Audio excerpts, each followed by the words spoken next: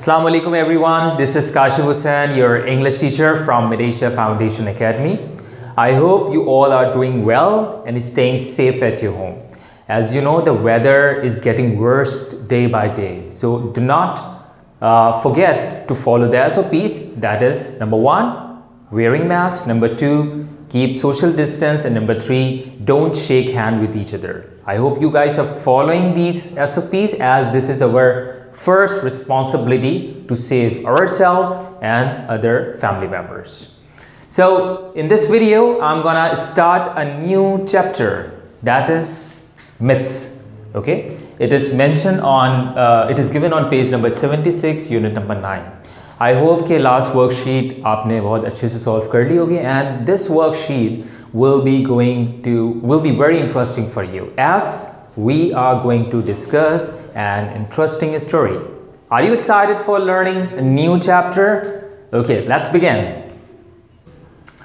Okay students, so सबसे पहले हम difficult words सीखेंगे और इसकी pronunciation भी सीखेंगे कि हमें difficult words को कैसे pronounce करना है. तो आप लोगों ने मेरे साथ साथ word को pronounce करना है. Okay, let's see. The first word is descendant. Second, mythology.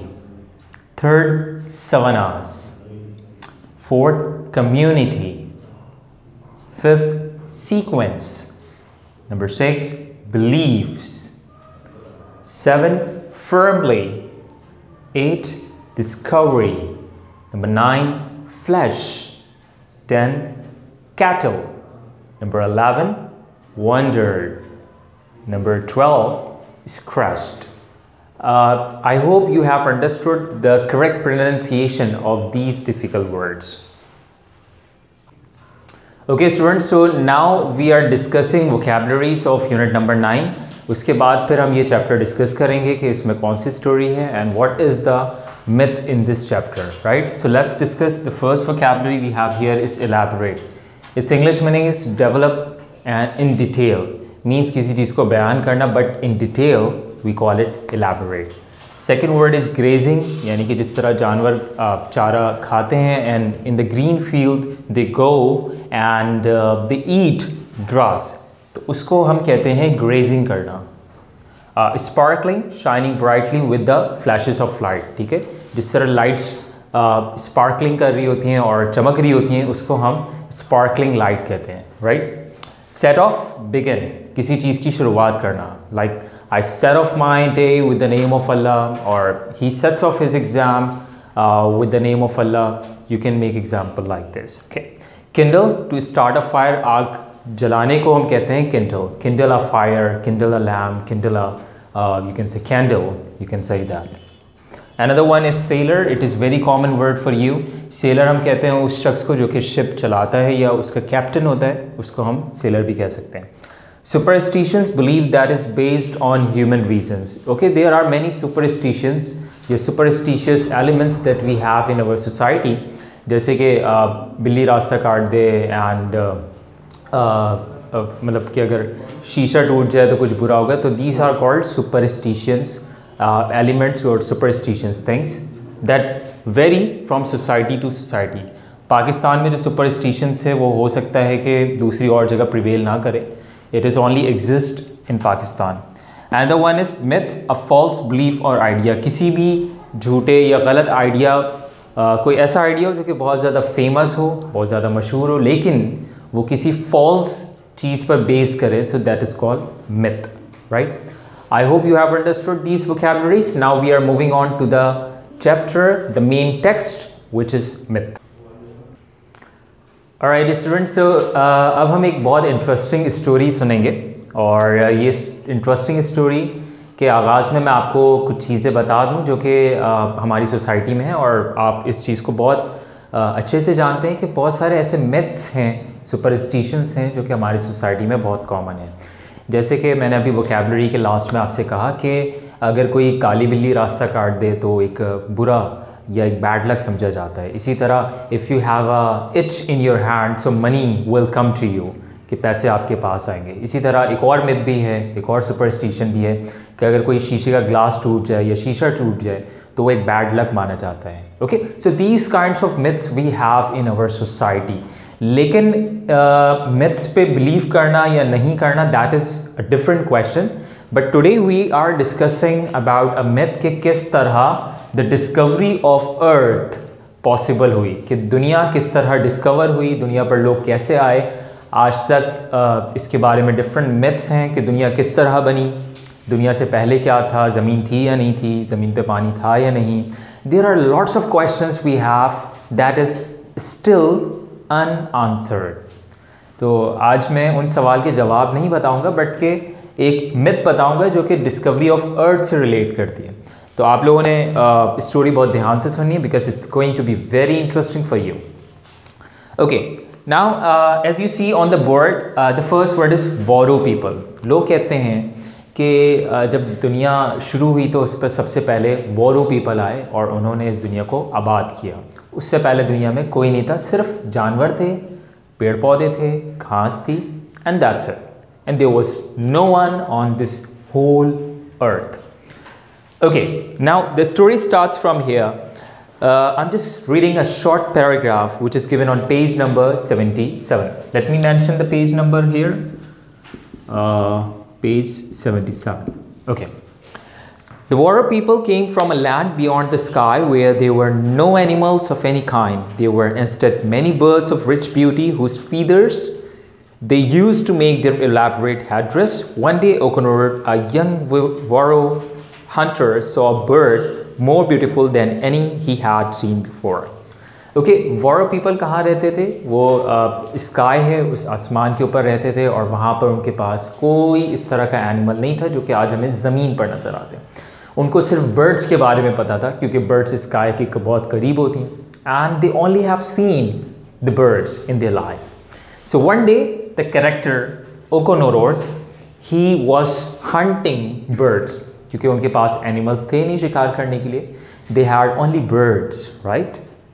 तो एक दिन वो निकलता है बर्ड का शिकार करने के लिए और वो जैसी हंटिंग करता है, शूट करता है, आई वुड से कि वो जो बर्ड है वो जाके कहीं गिर जाता है.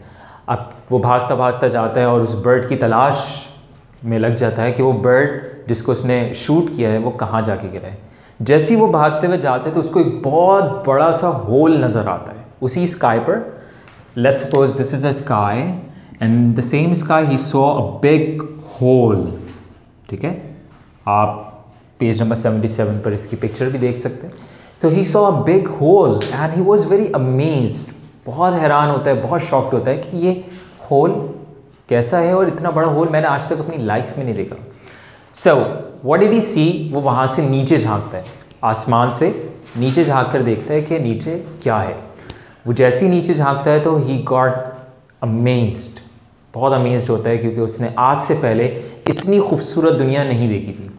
क्योंकि उनका पूरा गांव, पूरा शहर, सब लोग जो थे सिर्फ आसमान पर रहते थे, ज़मीन पर कुछ नहीं था. Again I am telling you, I am talking about a myth, it's not a reality. Myth is different and reality is different. तो आज हम सिर्फ मिथ पढ़ रहे हैं कि डिस्कवरी ऑफ अर्थ से रिलेटेड कौन से मिथ मौजूद हैं. Okay, coming back to the point कि वो देखता है नीचे तो उसको बहुत खूबसूरत सी एक ज़मीन नज़र आती है जिसमें चरिंद परिंद सब हैं और जानवर जो हैं वो ग्रेजिंग कर रहे हैं. You remember I discussed a word grazing, that means कि चारा खाना या फिर घास जो उगी हुई होती है उसको खाने को हम ग्रेजिंग कहते हैं, क्योंकि अक्सर animals, cows, buffaloes, goats, sheep, इनका ये काम होता है, right. So what happens then after that? फिर वो देखता है कि नीचे इतनी बड़ी खूबसूरत जगह है जो कि आज तक इन्होंने कभी नहीं देखी. तो वो चाहता है कि जो उसके ग्रैंडफादर हैं या फादर हैं उनको जाके बताए, जो उनके एल्डर हैं. He wanted to share the same thing कि ये कौन सी जगह है जिसको आज तक हमने डिस्कवर नहीं किया, ज़मीन. वो जाता है, भागता हुआ जाता है और अपने पेरेंट्स को बताता है और उस गांव के जो बड़े बड़े बुज़ुर्ग होते हैं उनको बताता है. तो सबसे पहले जब वो ये बात सबको बताता है, सो एवरीबडी स्टार्टेड लाफिंग. सब उसके ऊपर हंसना शुरू कर देते हैं कि ये कौन सी स्टोरी सुना रहा है. हो सकता है शायद इसने ख्वाब में ऐसा देखा हो कि इस तरह की कोई ज़मीन है, क्योंकि ज़मीन नाम की तो कोई चीज़ ही नहीं थी उनके जहन में. सो he tried to convince people. उसने बहुत कोशिश की कि लोगों को कन्विंस करे, लोगों को बताए कि नहीं, मैंने इस तरह सी एक ज़मीन देखी है जो कि बहुत खूबसूरत है, जहाँ पे बर्ड्स हैं, एनिमल्स हैं, ग्रीनरी है, माउंटेन्स हैं, पानी है, but nobody believed on him. So what did he do? लेकिन उसके जो कुछ करीबी दोस्त थे, बेस्ट फ्रेंड्स थे, उन्होंने इसकी बात पे बिलीव किया और कहा कि चलो हम देखते हैं कहाँ है वो होल। ये लोग जाते हैं अपने दोस्तों के साथ और वहाँ जाके दिखाते हैं कि देखो इतना बड़ा होल है। जब दोस्त देखते हैं तो वो इसकी बात पर यकीन कर लेते हैं। वो कहते हैं कि हाँ ओकोनोर, तुम सही कह रहे थे, the world is really beautiful, the earth is really beautiful and we should go down, हमें यहाँ जाना चाहिए। लेकिन मसला ये था कि आसमान से ज़मीन पर, let's suppose these are grass, okay, some you can say plants are there, okay, there are some animals who are gazing, so the world is really beautiful. So अब इन्होंने सोचना शुरू किया कि हम इस स्काई से ज़मीन पर कैसे आएँ, ठीक है। अब क्या कि जब फिर इन दोस्तों ने भी जाकर के गवाही दी कि हाँ हमने वाकई इस जैसा एक बहुत बड़ा सा होल देखा है, जहाँ से अगर हम नीचे देखें तो एक बहुत खूबसूरत दुनिया आबाद है, तो सब आ जाते हैं, सब देखते हैं, सब ओकोनोर की तारीफ़ भी करते हैं और उसकी बात पर यकीन भी करते हैं। फिर क्या होता है, उस गांव के तमाम लोग, वोरो पीपल, सब वोरो पीपल मिल करके एक रस्सी तैयार करते हैं, डिफरेंट कॉटन्स जगह कर एक इकट्ठा करते हैं और उससे मिल करके एक मज़बूत रस्सी बनाते हैं और उस रस्सी की एक सीढ़ी तैयार करते हैं। They made a ladder like this, okay, they made a ladder like this to step down on earth, क्योंकि उनको ज़मीन पर आना है। अब वो जैसी ज़मीन पर आते हैं तो सबसे पहले ओकोनोर नीचे आता है। ओकोनोर नीचे आके देखता है कि किस तरह के जानवर हैं, क्या हरियाली है, किस तरह के माउंटेन्स है। Then as soon as the ladder had been made, first Okonoor climbed down, descending first through the dark hole whose sides were smooth and damp. Having tied, now I'm just skipping few lines, when the warrior tasted the flesh of the deer, they longed for more. When Okonoor told them the savannas, forests, gleaming rivers, and high mountains, and above all the deer and cattle, the tipper and the armadillo, they cried out, let us go this world below and see its wonders. ठीक है। फिर वो जब ज़मीन पर आता है तो वो देखता है dear, different animals, trees, plants जो कि आसमान पर नहीं थे। फिर वो नीचे ही एक डियर का शिकार करता है, हिरन का शिकार करता है और उसका गोश्त एक सबूत के तौर पर लेके जाता है कि देखो दुनिया कितनी खूबसूरत है। जब ऊपर ये गोश्त लेकर के जाता है, the flash of dear, when he brought that the flash of dear on the sky, so everybody tested and everybody was very happy, क्योंकि आज तक उन्होंने कभी इस तरह जानवर का गोश्त नहीं खाया। They only saw birds, they only saw clouds, they only saw you can say storm, etc. But they haven't observed such kind of beautiful land before. Okay, so it came about all the warrior people descended to the earth, और फिर ये सब ज़मीन पर आते हैं एक एक करके, climbing down the rope, इसी लैडर को यूज़ करते हुए। With Okonoor they searched for the bird, but there was no trace of it. Instead they found guavas, pineapple, sapodillas and bananas. तो वो जब ज़मीन पे आते हैं तो वो और चीज़ें एक्सप्लोर करते हैं एक्सप्लोर करते चले आते हैं, and now they have discovered the world. So this is the whole myth that we have to study about the discovery of the earth. So students, I hope you have enjoyed my lecture और आपको story बहुत अच्छे से समझ में आ गई होगी। And if you have any problem regarding solving the questions, you can feel free and ask me. मैं कुछ क्वेश्चंस आपके साथ वर्बली डिस्कस कर लूँ। What was the main difference between the land where the वोरो lived and the new land below. वोरूज land और हमारी land के में क्या क्या डिफरेंसेस थे, वो आप फर्स्ट क्वेश्चन के आंसर में लिखेंगे। Why do you think ओकोनोर spend 5 days trying to catch the bird. ओकोनोर ने 5 दिन क्यों लगाए बर्ड को पकड़ने के लिए। You can just quickly read the first paragraph, you will get the answer. And third one, how did the elders react. Elders ने किस तरह रिएक्ट किया जब ओकोनोर ने जाकर के उनको अर्थ के बारे में बताया। So these are some easy questions for you which you need to answer and submit me in the next week. Okay, इंशाल्लाह सी you in the next video, but till then take a very good care of yourself. Have a good day, take care, अल्लाह हाफिज़।